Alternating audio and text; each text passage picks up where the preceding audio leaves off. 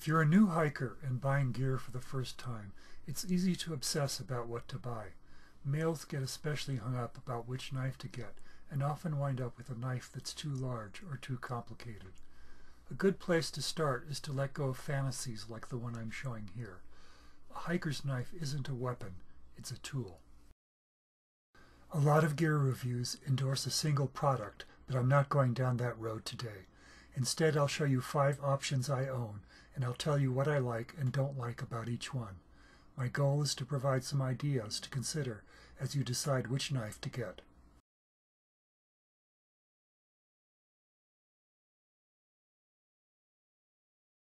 Here's a Swiss Army knife I used for so many years the logo rubbed off the side. On the plus side, it's small and light enough to drop into a front pants pocket, which is the best possible place to keep your knife. Going counterclockwise from the blade, there's an awl, a corkscrew, a nail file, a bottle opener / screwdriver, and a can opener. On hikes I only used 3 of those: the knife blade to cut stuff, the awl to pry apart knots I couldn't undo with my fingers, and the can opener. The corkscrew and bottle opener got plenty of use, but not on the trail. I didn't use the nail file even once. So one minus for this knife is features you won't use when hiking.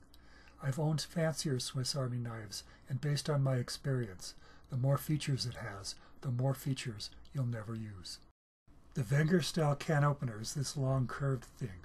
It works, but I was never able to cut a clean opening with it. The real reason I stopped using this knife is the blade. Not because it's small, because in a hiking knife, a small blade is all you need.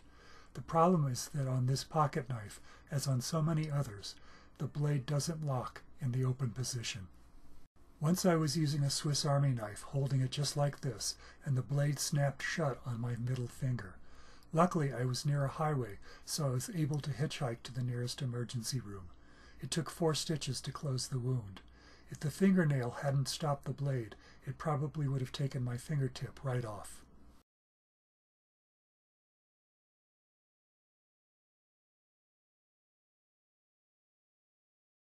Here's a more modern version of the Swiss Army knife. Counterclockwise from the blade, there's a can opener, a bottle opener / screwdriver, a Phillips screwdriver, and an awl. On this knife, the blade locks open, so I don't have to worry about it snapping shut on my fingers. A knife with that feature is often called a lockback knife. Again, there are features you won't need on the trail, but if you want a knife that's not just for hiking, this is a pretty good choice. It's larger and heavier than my old Swiss Army knife, but it still fits in a front pants pocket, and so far I haven't used the carry case. If this was as small and light as my old Swiss Army knife, it would be just about perfect. I find this Victor Inox can opener easier to use than the Wenger opener. But let's face it, who hikes with canned goods these days? When I first hiked decades ago, freeze-dried food was hard to find. When it was cooked, it had the consistency of baby poop, and it didn't taste much better than it looked. No wonder I carried cans into the boonies.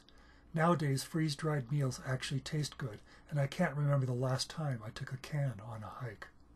There's a reason for that loop of bright pink mason's twine. If I drop a black knife into tall grass or dead leaves, it's going to blend right in. The bright color will help me find the knife again.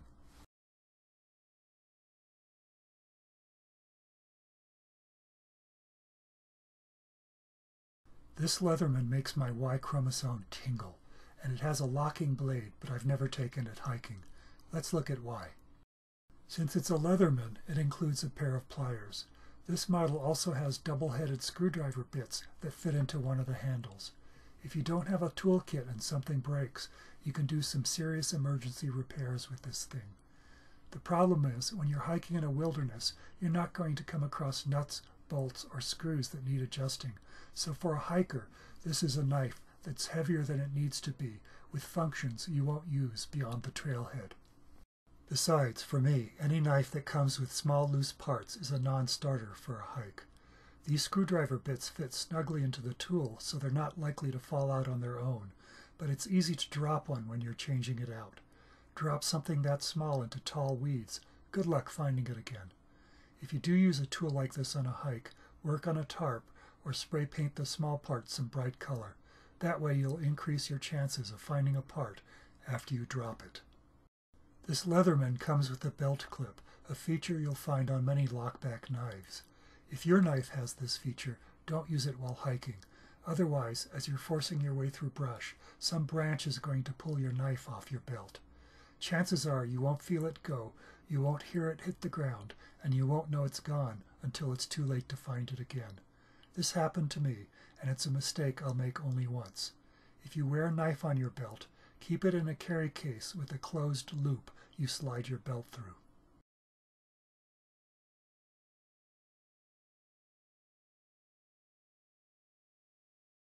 When it comes down to it, all you need on a hike is a knife with a locking blade, period.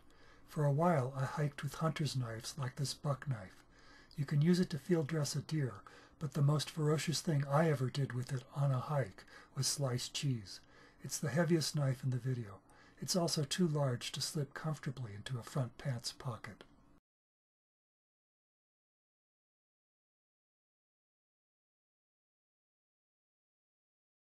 Here's a much smaller, lighter knife by Benchmade.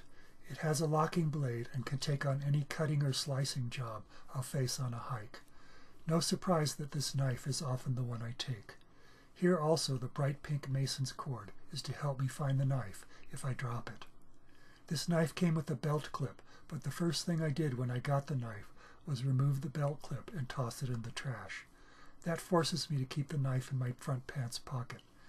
If I keep my knife there, I'm not going to lose it like I might if I clip it to my belt. Also, it'll be with me even if I'm dumb enough to walk away from my pack and it's available the moment I need it. Again, no endorsement of a single product because there's no such thing as the perfect hiking knife.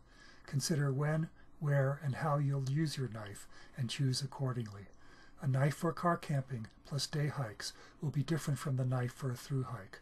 Please use the comments to let other viewers know which knife you use and why it's the best knife for you.